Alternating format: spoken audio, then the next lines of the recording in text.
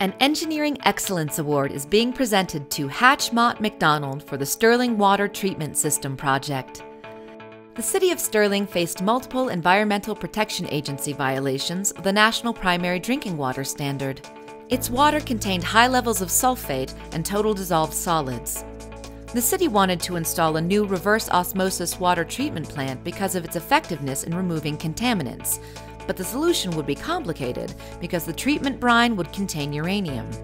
This would be a challenge because of Colorado's strict surface and groundwater quality standards. So the City of Sterling has been operating groundwater wells and disinfection for many, many years. That was all the treatment they had. It was groundwater with disinfection.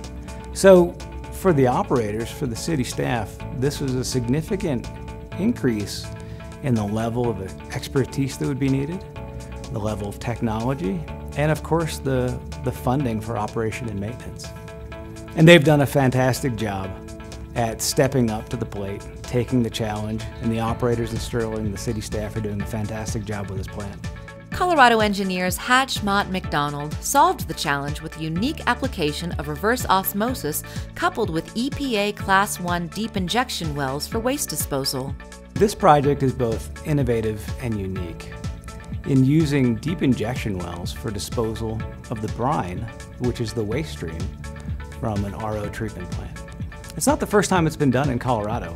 We're actually the second as a municipality, but it's the first time it's been done to dispose of uranium. So the uranium is naturally occurring in the ground, and we're taking it out of the ground with the groundwater. That's the reason for the water treatment plant. But we're putting it back into the ground with the deep injection wells. We're just putting it deeper into the ground. And that's a real benefit to getting the uranium and all the other contaminants out of the water cycle. So rather than putting it back into the river or back into the groundwater, we lock it up underground with deep injection wells. And that allows the city to be a good neighbor to the downstream water users. The result enabled the city to meet its water quality goals to provide 14,000 residents with safe, clean, and aesthetically pleasing drinking water, and building a 9.6 million gallon per day water treatment plant without incurring the costs and risks associated with the disposal of uranium-contaminated waste. On a project that's as technically challenging as this one was, doing your investigative work, your preliminary design up front and early is very important. And of course, relying on technical experts.